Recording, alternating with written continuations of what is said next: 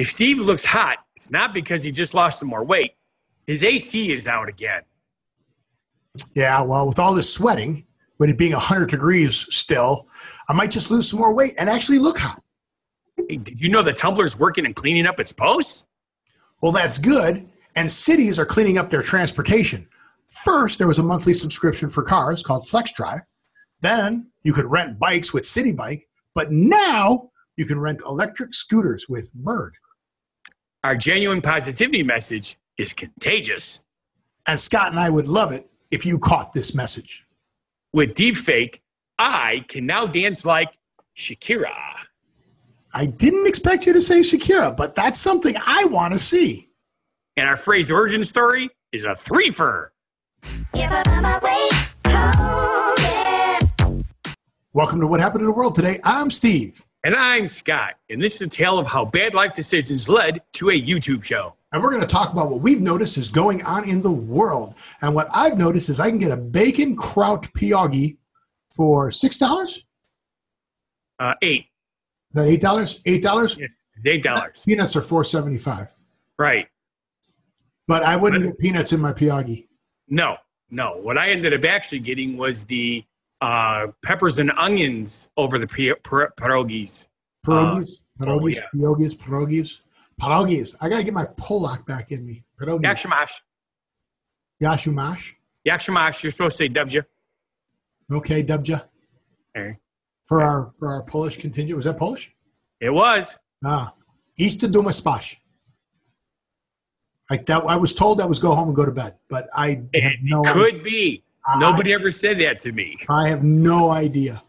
They used to always say, come and eat pierogies. So I came and ate pierogies. I'm third generation, and I've failed as a generational carrier. I see that. So, speaking of failure. So where was this? Well, that was at Miller Park when I did the Brewers game. I was dumbfounded that they sold pierogies in Miller Park. Why? That's an ethnical. I can just say ethnic, and that's a real word. I didn't have to make yes, a word. Ethnic is the correct word, because otherwise it's ethnical. Ethnic. It's ethnical. I made a new word. It's ethnical. I like it. Let's see. Submit it to Webster. See what happens. Yeah. So no, that's very cool. So how did the Brewers do? They actually won that day. How are they doing in the season? I've not followed baseball this year at all. They are pretty much a lock on the wild card for sure. Right now they're in second place. Oh, so they're in the playoffs. Yes. Good for you. That means possibility of making more money and more trips. Yay. Yes. I actually have quite a few Wednesday gigs coming up, which is really freaking me out. Very good. I'll take it. Weekdays work is money. So I don't know if you saw the movie Get Out, but I did not see the movie Get Out. But I do remember we were talking once about Amityville Horrors and how my daughter the movie would have been like 5 minutes because in the first 5 minutes of the movie, the house actually says, get out. Yeah. Right? And she'd get out because that's what I would do. Well, I think my house that I live in is telling me no visitors. Every time we have someone over here to visit, something in the house breaks. Like really serious breaking. Water spigot in the shower broke. So water is shooting out. It's one of those single cartridges that go in, So the water is shooting out into the shower. I've turned the water off in the whole house. That was one visit from Just people. Don't get it in your ear. I don't know if you recall, but we talked about when my daughter graduated earlier this summer, the AC went out. Yes. And that took like a month to fix it. I put a new compressor in, which in Las Vegas and Nevada, that's not bearable. The hot water, we had hot water and cold water handles. Right. The hot water handle was stiff. It's a plastic cartridge. So nobody turn it off, turn it on. Wake up at 1 or 2 in the morning. The handle had broken off and the water was shooting up onto certainly, the wall, just like a fountain. Spraying all over the place and flooding the place. Company over. So my buddy Al is in from Chicago. And hi, Al. Yeah, hi, Al. And the AC went out again upstairs. We had a power outage. And was it a surge first? I don't know. I wasn't here. But we know it was out because everything was flashing, blah, blah, blah. Or, one of the clocks reset or whatever. The computers are all off. And the AC did not come back on. So that's all right. You don't really need it. You're past the hotspot. Yeah, it's only down to 107 now instead of 110 or 107. Yeah, see? So, comfy weather. So it's a dry heat. Yeah, it's a dry heat. Yeah, when it's over 100, it's over 100. I don't care. Yeah. I don't even care. And we're having a similar issue. We've been in the upper 80s with. You guys are late August with 70 dew point. That is stupid. That's crazy. Last night from 11 o'clock at night until 7 o'clock in the morning, it was exactly 100% humidity. And not raining. But if you walked outside, like you're wet. Just as soon as you step outside, the water just attaches to you. It's when you take your towel and you hang it up over to dry over the shower enclosure, and you get up the next morning and it's still wet. Of course. Yeah, you have to put it in the dryer so you can actually use the towel again. But that is crazy. It is. But that's what's going on in our world. Huh. Yes. Nothing good, nothing fun. But I don't use Tumbler that much. I have friends that use Tumbler, but Tumbler is trying to ban hate speech. Correct. Also, they're trying to ban any post that celebrates school shootings and any post that involve revenge porn. Bummer. Regular porn's okay, but revenge porn's no good. Yeah, well, that's because you posted something that you did with somebody after Correct. You broke up with them. Without their permission to post it. Yeah, well, okay, stop doing the videos. You know that they're. Hey, how many times does this happen? You don't have to stop. The video is going to get out. Just play. My train of thought here is, if you've got the open-mindedness to create something like this, just remember, other people are going to sooner or later see it, and you have to celebrate it. Own it. Celebrate it. You know, if pictures of me got out, I'm sorry. Well, so yeah. You're apologizing. You're never going to be able to unsee that, is what you're saying. No. Oh, you're born naked. Who cares? All right. Hey, I love the body in all shapes and forms. That's correct. That's what we have. I'm good with it. You know, we're the so how is Tumbler going to fix this, though? Well, a couple different ways. One, obviously they have the I'm having a brain fart as to what it's called, the program that monitors. AI, they also algorithm? Yes, the algorithm. But they're also paying for more monitors. Monitors, is that the right word? Not monitors. Yeah, moderators. Moderators to monitors to monitor the situation. There we go. Yeah. So the original words, the disclaimer, it's not really a disclaimer. The rules, the original rules are guidelines. Keep going. Right. Stop using words you can't use. I'll just jump in here and I'll help you. Left way too much gray area, and the people with all this negative stuff are taking advantage of the gray area. So they're erasing that gray area. So now you can get banned faster. Cool. So these words created a gray area. So here's what it said originally, right? If you encounter negative speech that does not rise to the level of violence or threats of violence. Excuse me. So, okay, what constitutes violence or a threat of violence? Correct. You say, hey, you say this, you're done. So users can now report hate speech directly in the mobile app through a small paper airplane icon on the bottom right-hand side of the post. Tap to report. And then someone has to check it out and then go. But yeah, I mean, if you want to put these social things up, people don't realize that. Like when companies do these social media things, that you have to monitor it. Otherwise, your company can pretty much get taken out by this. Really fast. And they're also using guidelines to remove Islamophobic, anti-Semitic, and anti-LGBTQ content. Yes. So that's good. So good for you. Facebook had the big problem with that. Now I guess Tumbler is having that next challenge. We need to stop doing the negative. I have no idea why people think anonymity allows them to be dicks. Yeah, they're not really. anonymity is what's causing a lot of the bullying and stuff like that, because they think they get away with it. They know they're not. There's no yes, to it, and it's faceless, and it's just cowardice is what it is. You have something to drink? I do, and it's swallowed in the wrong pipe. That's the problem. Drink again. We're going to stay here and watch you drown on the air. Oh yeah, that'd be a great idea. Go like that. Go. No. Too late now. Okay. You're not going to do it. You got to engage the epiglottis to get it to flip and get recoded. Okay, I'll take your word for it. As long as I don't have to play with my uvula. Scientific method of that. You play with your uvula all the time. Hey, did you know we're being invaded again? You say hey a lot. I do. Hey, dude. Hey. So we're being invaded by what? My European friends. What do we mean? We're being invaded by European friends? No, we're being invaded by electric scooters. Yeah, I will not get my daughter one of these. Sorry. Well, maybe I will. I don't know. No. Says so right here. The scooters are cluttering sidewalks, blocking wheel tramps, riders weaving through crowds, ignoring travelers, causing bruises and broken bones.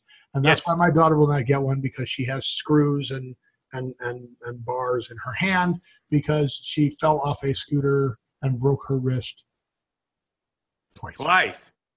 But she got back on the horse, didn't she? Yeah, and we took the scooters away. We said, we're done. We're done. Wait a minute. How old is she?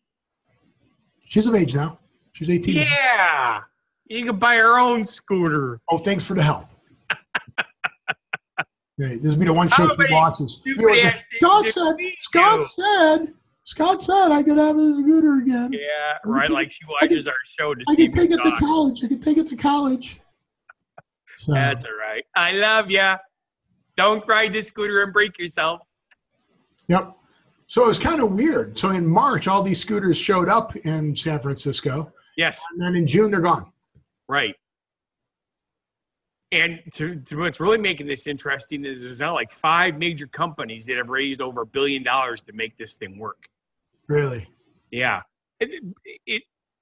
I can see the usefulness of them. Well, we have city bikes now. I don't know if you have seen that or not, but there's these bike racks. Yes. Around town, and you check out the bike, and then you ride it to another bike rack, and you put it in there, and they're city bikes. They all look alike. Mostly, yeah. They have numbers on them. That's how you tell. Pretty cool. Yeah. But again, the problem with that is it requires you to have physical effort. Right. See, they're electric. So how are they recharging them? So is that the deal? People are just dumping them when they're out of charge? No, it's really cool how this is working. Okay. Everything there's 4K Wi-Fi in all these units, or Bluetooth, 4K Bluetooth. Okay. Something like that. I probably should have read this a little bit. I understand the concept of it. Anyway. There's some concept. Go ahead. It uses the same type of app as Uber, Lyft, and other events like that. Okay. It tells you where you can pick one up, the closest one to you to pick up. Okay. You pay for it before you use it. When you pay for it, it unlocks that machine. You get on it, take it to where you're going, and you drop it off. And now the company now knows where you've dropped it off. Okay. If somebody else uses it, it's a circle or cycle. It goes through many different people a day. I got that. It's $1.15 per mile. Okay, go ahead. And then after that, if at the end of the night they have people who go around and pick up the ones that need charging, and they get paid for it. And they had a name, and I had it set up, and I went too far down my list, and I lost it. Bummers. They have a name. They're Scooter retrievers? Yes, retrievers. That's it. But they also call it really called that? I just made that up. I didn't read it. No. Here they are. There's juicers. They're called juicers. Oh, okay. Okay, so what happens is the potential juicers get hired they get $9 to $12 depending on how low the battery is. So a juicer takes the function of how many scooters you pick up and how much power these scooters need. Because they pay for the electricity then? They're taking right, the house. But it only takes 5 cents of electricity to power it up 100%. Okay. So you're actually getting paid for your time of going out and Sure. picking up the ones in your area. Oh, that's cool. And then the app also tells them where they should drop them off so that they're ready the next day for the people who habitually use them. It's really ingenious. That's pretty cool. The problem is, just like a lot of roller skating, skateboards, and stuff like that, I'm sure you've seen no skateboards, no roller skating on sidewalks, because people have accidents all the time. People walk out of a store, open the door, and wham. Skateboarding is a little more. They're a little more out of control, doing tricks and scraping up everything and doing stuff like that. So, okay, I get it. So, but the problem is electric scooters, huh? The two biggest pros and cons are the pros. The more people who ride the scooters is better for carbon emissions, traffic, and stuff like that. Right. But you gotta have a place to park this kind of volume of scooters. I mean, correct. If, let's say, everybody takes a scooter to the public transportation and dumps them there. Correct. But then they're there when they come back to go back. So. Right. But yeah, that's it. Right. But I'm just saying, if you get these areas where people just dump scooters and there aren't enough people to take them away. Correct. Then you have the problems with their. But the juicers are putting them back in the areas that need them to be used. So right, but that's at the end of the night. I'm saying during the day, people are tripping over them, and that's what I see the complaints are. That's what yes. And of course, the fact that some of them are zipping through people and being rude. You know, out of my way, bam, bam, bam, because they're going faster. Oh, I know Bam Bam. Bam Bam and Pebbles, right? That's right. Didn't they ever get married? I don't remember. Viva Las Vegas, maybe? I don't know. Viva Los Wages. Yeah. So there you go. Well, that's cool. Yeah, it has potential. I can see once they figure out how to regulate these better, I think they'll all come back, and I think this is really a trend that you're going to see permanently. Very cool. Until the next big thing comes along. So I think that I will let you do, since you penned another genuine positivity message. I dude. You did. You didn't do. Dude? You did. Okay, I'll take your word for it. Go for it. Being positive and upbeat on social media as in everyday life is a contagion we can all live better with. By me. Right. So being positive and upbeat on social media as in everyday life. So get back to positive posts, right? Don't do the negative posts. Don't have Tumbler take your post out. So go ahead, be positive, do fun things, make somebody smile today. Just do that. Make somebody smile today. I think that's. I like to smile. I like to make my whole thing. The reason I'm an entertainer is because I love to make people happy and make them smile. It makes it. That is the biggest thing in the world for me to feed off of, is the happiness of other people. Cool. So this next story is pretty cool, I think, because now I can dance like So You Think You Can Dance and Dancing with the Stars and what else? That dance game. What's the dance game? Dance Revolution. Yes, Dance Revolution. So we can start posting this. So it's called Everybody Dance Now. It's a motion video subject UC Berkeley put out, where you take one person dancing, but they didn't explain the other person how they have to stand, but it makes the other person dance. So let me get this started and let me share it here. Share screen. So the guy is dancing. The girl with the door in the video is not dancing. The computer is moving her into the positions, right, making her dance. Now, what would have been really cool? How does it get the front and the back of her? Like I said, it doesn't show the original picture of what you had to do to put her in there. Right. From what I was reading, you literally, I think you just do a 360 of yourself. You stand in one spot and turn around so that the computer can do a 360. So you do the hokey pokey. You put your right foot in and you turn yourself about. So here's the source subject. This is the person who's actually dancing. And then this is the target subject. The girl with the door, again, is not really dancing. The computer is adjusting her image to make it look like she's doing those dance moves. So that's pretty cool. It really is. Now, you know what would make this even cooler? If they had a workout AI program like this so that I can make people think that I'm working out all the time. Or you could actually just work out and get into shape. You know, you can do that too. Yeah, I'll do that. Sure.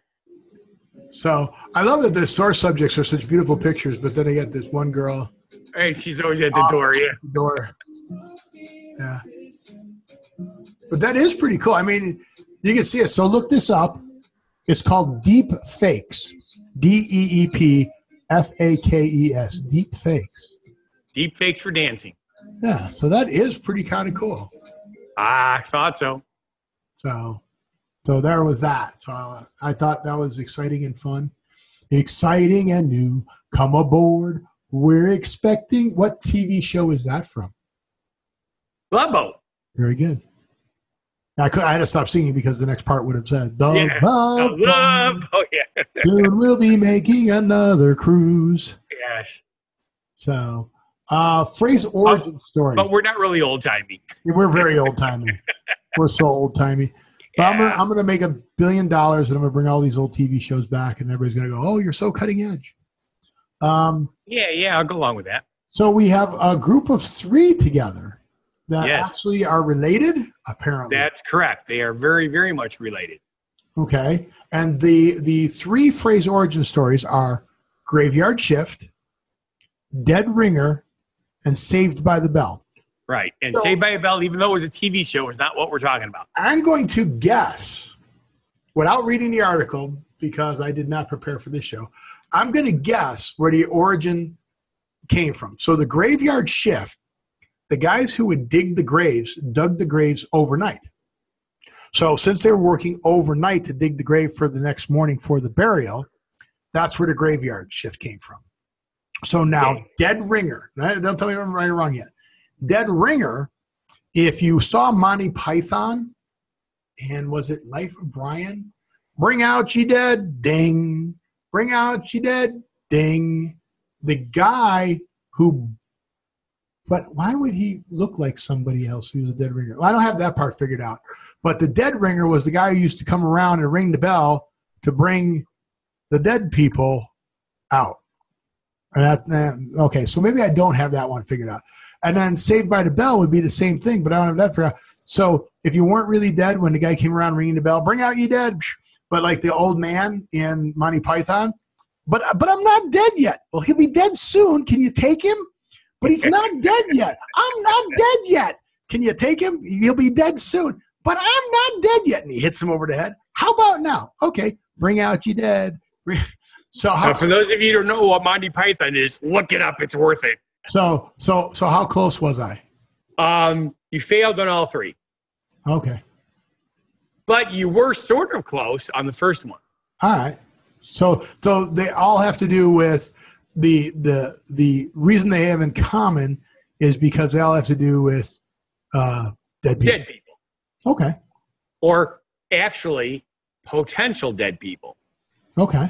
All right. Back in the old days, there were a lot of diseases that ran rampant that imitated death. You weren't actually dead. You were in a coma. Okay. And they didn't have the medical science to realize that the people weren't really dead, and they buried people. You can't hold the mirror up to their nose and see if they're breathing. Sometimes, right. Like they do on TV. Oh, he's not dead yet. Look. Oh, he's a vampire. I can't see a shadow. So the Graveyard Shift, what ended up happening is there were instances where during floods and stuff like that, some of the graves would be washed up and opened up. Okay. And they would see that there were claw marks on the inside from people trying to escape from being buried alive. And they realized they were literally burying people alive. So what they would do, and this is why all 3 of these go together, is they would put a string into the coffin attached to a bell above ground. So when the coffin was buried, if the person woke up, they could ring the bell. Okay? So you have 3 things. You had a night shift called the Graveyard Shift that would be there in case in the graveyard in case a bell rang. The person who was buried alive was the dead ringer because they're ringing the bell because they're not really dead. Right. And of course, by ringing the bell, the Graveyard Shift would save them because they were saved by the bell. And saved by the bell. How cool is that? That's very cool. That's very exciting. I liked my story, and I liked the movie. I did too. That's why I shut up. It was like, hey, this is all right. Especially since you brought in my pod. That's actually pretty good. That's actually really, really good. I like that. So thank you for finding those three that we put together. So your phrase origin story was a triple threat of the Graveyard Shift, Graveyard Shift, Dead Ringer, and Saved by the Bell. Yeah. Cool beans, huh? But before I die again, I want to say thank you for watching. And if you feel our show is not a bad life decision. And please subscribe, watch our other shows and channels. And guess what? I am pointing the right way now. That is the way to point to whathappened.world. Go to whathappened.world. Go to whathappened.world. Like us, share us, connect with all of our social media. Go to Fun Guy the Entertainer Cooks for You. Learn how to cook. Learn how to eat. Learn how to enjoy life. Spread some positivity. Make someone smile today. I want you to live every day, and we'll see you at the next show. Be genuinely positive, live and love life, and have a good one.